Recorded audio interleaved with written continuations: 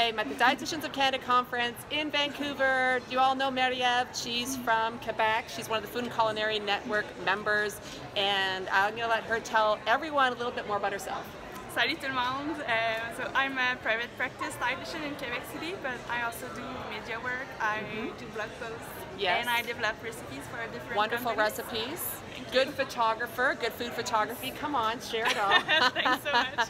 She's a great contributor to the Half Your Plate folks. You can find her stuff there, I know that. So tell us, Marie-Ève, what's been like a big takeaway message for you at the conference, or a key thing you want to share with other Food and Culinary Network members? One thing I found very inspiring is to remember that we are human, and humans are not perfect. So don't wait for your blog post to be perfect to hit publish.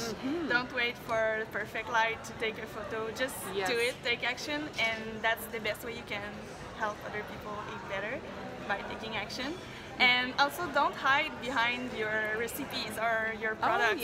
Show up, because people are going to relate to who you are, to a person, more than to a product or to just only a recipe. So show your real life, let people know what's happening in your life, that kind of thing. Make connections to your recipe and what's happening in your life. Exactly. Yeah, and some really good ideas.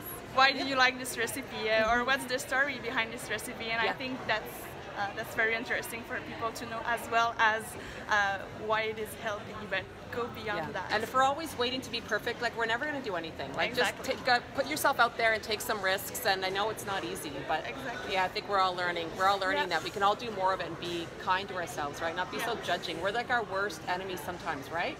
Yeah, we put up our own barriers. So I'm still learning that, and hey, I'm getting close to 50. So everyone younger than me, you guys, you know, you can learn from that earlier on in life. Okay. Yeah, and this is actually my first video, and it's in English.